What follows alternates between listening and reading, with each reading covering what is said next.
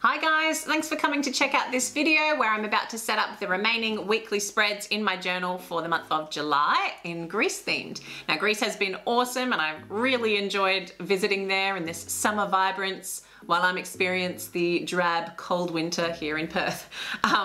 It was an exciting week for me because I got finally hit 20,000 subscribers on the channel, so thank you so much for that. And as a special thank you, I'm next week going to be putting out a little bit of a different kind of video, so make sure you come back for that, and there will be a giveaway on there as well. So come back next week, or if you're not subscribed, subscribe so you can get notified of when I put that video up.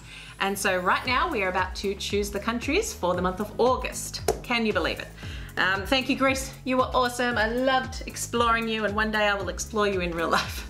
And Turkey and Bosnia, I'll pop back into the jars after I've made the selections. So let's get started. Okay, giving them a good shake. Shaking all around.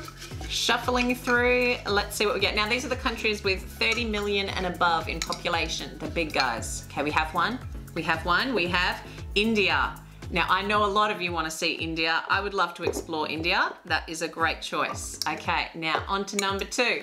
These are the medium countries, so between 8 million and 30 million in population. So I'm shuffling it all about, and we have one. We have Dominican Republic. Now I don't know much about Dominican Republic, but I love to say it and I'd like to explore it. So if you want to see Dominican, make sure you comment down below. Now, the last one is the population under 8 million, so the little guys. Giving them a good rattle, no peeking, and I have one. We have Albania. Now, I don't really know much about Albania, but I'm keen to learn. If you want to see more, then vote for that one. So we have our 3 choices. They're very good ones. We've got India, Dominican Republic, and Albania. So leave me a comment with which one you want to see down below. And for now, we'll get on with the Greece weeklies.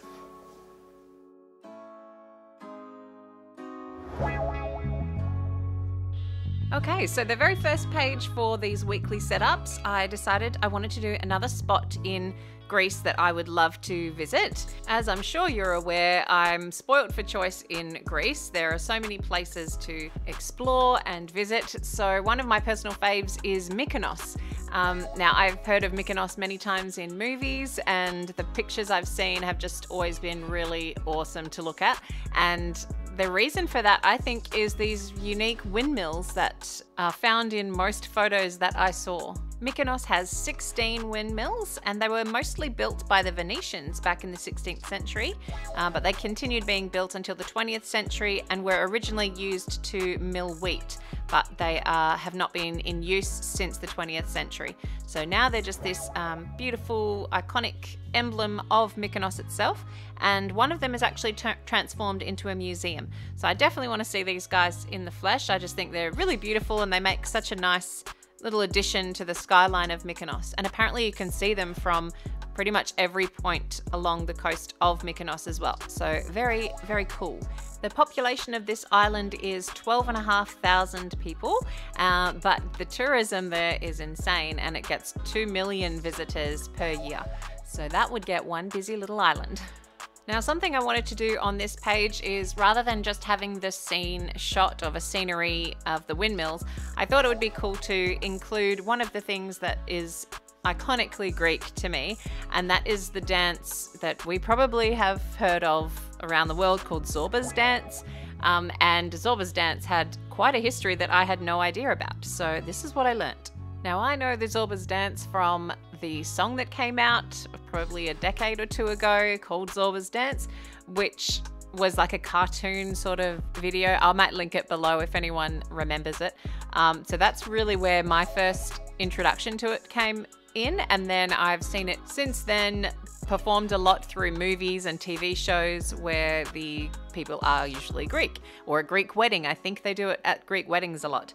So that's how I knew about it. And then when I researched into it, I learnt its correct name, which is actually the sirtaki, which comes from the word sirto, which means to drag. So there's a lot of dragging of the feet, and the dance itself is performed with in usually lines or in circles where individuals next to each other hold their hands on each other's shoulders and dance the steps, starting in a slow pace and working up to a very fast pace. What was also cool is that I found out that in 2012, there was a Guinness World Record broken by the amount of people involved in dancing a sirtaki, and they danced for 5 minutes by the sea, and there was 5,614 people connected all together doing this dance, which I think would be wild to see footage of. Like, imagine if you had a little drone flying across the ocean and looking back at the coast where there's this massive line of people all dancing the sirtaki to the music from Zorba the Greek. I think that would be very impressive to see, and yeah, good on the people of Greece for getting together to do that. What a community event. So yeah, I really wanted to celebrate that by putting the Zorba's dance here against the windmills of Mykonos. And as you can see, I just chose to do a man and a woman dancing in front of it. I'm picturing it sunset, so I tried to keep the colors sort of suggesting that sunset time, and I'm just picturing that mood of being by the ocean, having those soft windmills behind you, and yeah, and just dancing to some Greek music. I really became obsessed with these color choices here. I tried to use a really minimal palette, and I just had a bit of carmine red, a little bit of ultramarine blue, some burnt sienna, and then just white.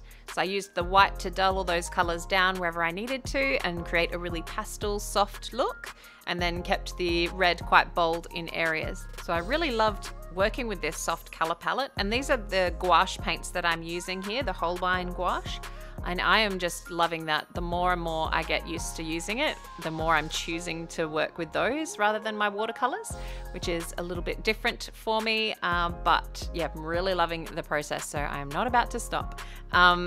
I kept it simple, and then I thought I would try and reflect some of that color across on the right hand page. So my days of the week, my little titles for Monday to Sunday, I've just done a little bit of a peachy sort of color from that sunset sky, and just done a little background ready for me to write on in a minute.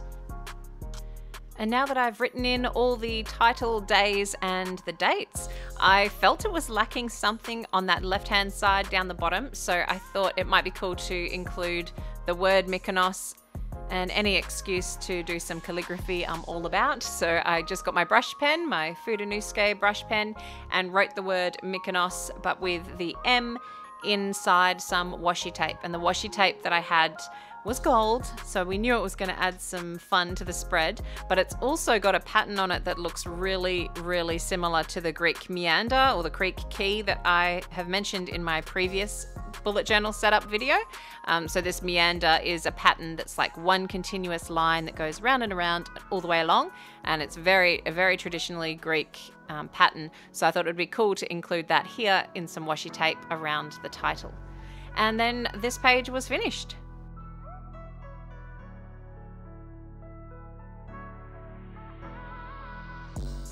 Now this next page I absolutely had to put into the bullet journal setup somehow, because it is so important to Western civilization as we know it.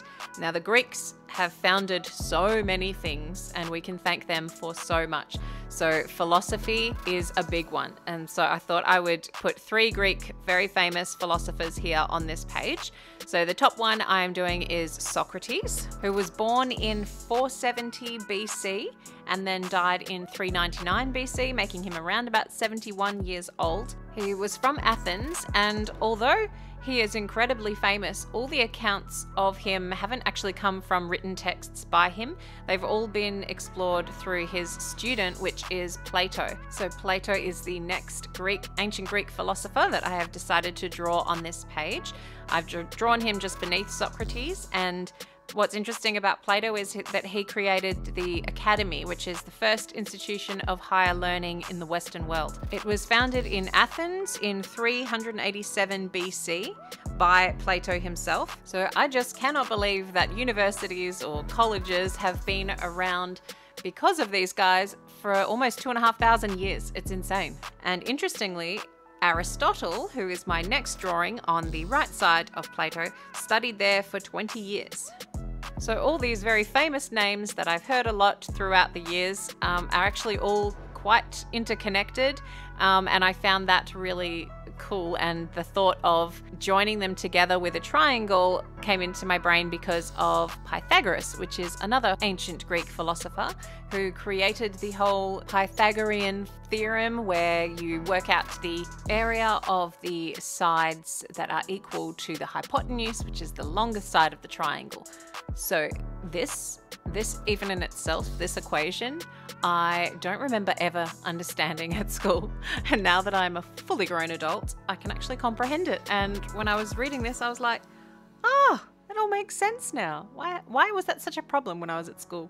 So yes, thank you, Pythagoras, for clearing that up. And this is why I've decided to do some triangles across this page and just decorate it in that way. So I had to pay tribute to these guys and philosophy in general in Greece. So we can also thank them for the birth of democracy as well. So yeah, Greece is just full of the beginnings of so much of our foundations. And then the final thing I wanted to include on this page as well was a nice quote from Socrates. There was so many to choose from that I really like. A couple of special mentions are, it is better to change an opinion than to persist in a wrong one, which I thought was really cool. And the other one was, be kind, for everyone you meet is fighting a hard battle. I feel like I use those quotes in my everyday life, but the one that I decided to go for, which was, I think, top of the pops and should always be remembered, the only true wisdom is knowing you know nothing. And with that, we will end this page here and move on to the next page.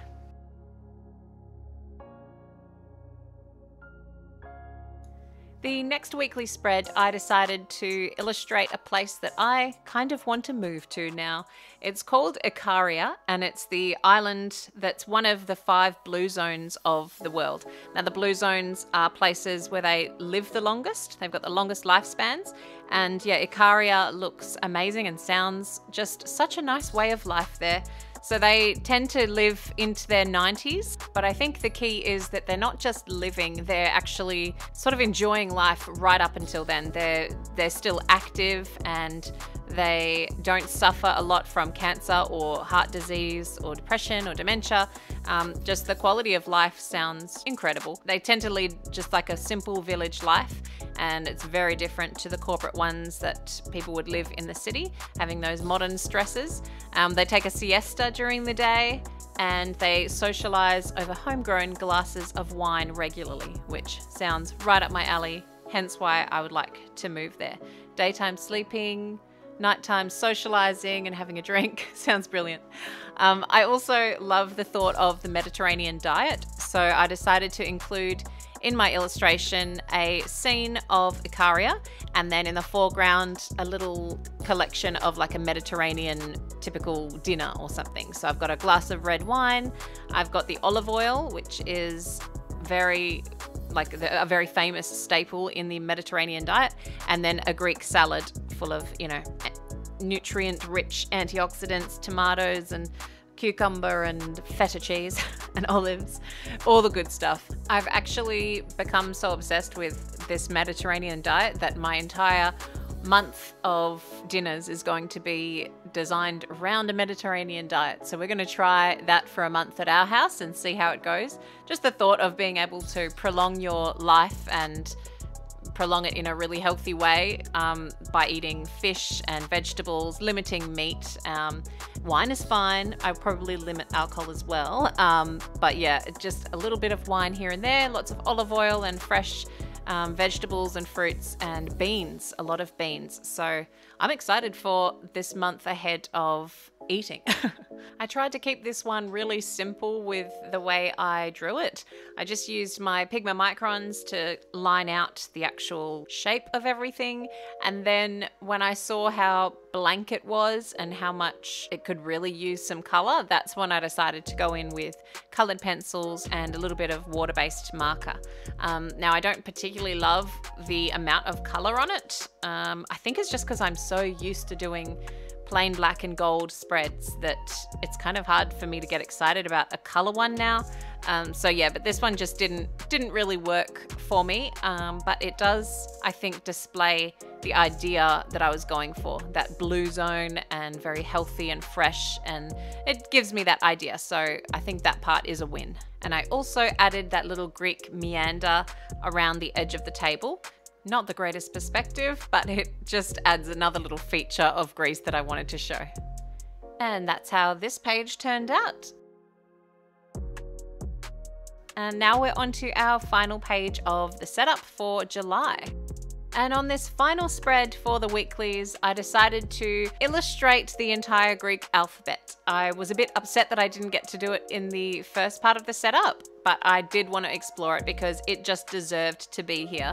The Greek language is one of the oldest spoken languages in Europe since it's been spoken for more than 3,000 years. So it's extremely important, and I just love Greek letters as well.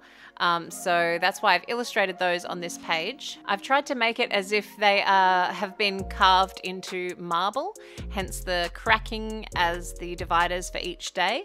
I'm just using my brush pen again, and every time I'm doing a downstroke, I'm doing more pressure on my pen, and then an upstroke is less pressure. That's my general rule of thumb for when you're working with any lettering that you want to look a little bit fancy. So alphabet come from the Greek word alpha and beta. There you go. Now there was my reference to My Big Fat Greek Wedding again. The dad always says how most English words are derived from a Greek word initially. And I can officially say that he is right. I didn't realize it, but over 150,000 English words have come directly from Greek. So words like economy, academy, paradise, school, poem, decade. There's some examples, but they are exactly the Greek word, and we use them in regular English language. So there you go. And then to finish off this spread, I'm just using a little bit of grey marker and some gold just to add a little touch of something there. And I'm sure you realize that I also made another mistake on my page, and I went all the way through to Sunday. It's something I seem to always do, but just to fix it, I just went over the top with my white gel pen. And then she was finished. So this is the final flip through of the completed weeklies for July. Thank you for watching. I hope you enjoyed learning a little bit more about Greece. Please leave your comments down below with which country you'd like to see based on the choices that I gave at the beginning of this video. And don't forget to come back to the channel next week for my video that I create for reaching 20k subscribers, where I will be releasing the details of a giveaway. So I will see you then. Thank you for watching and have a great week. Bye bye.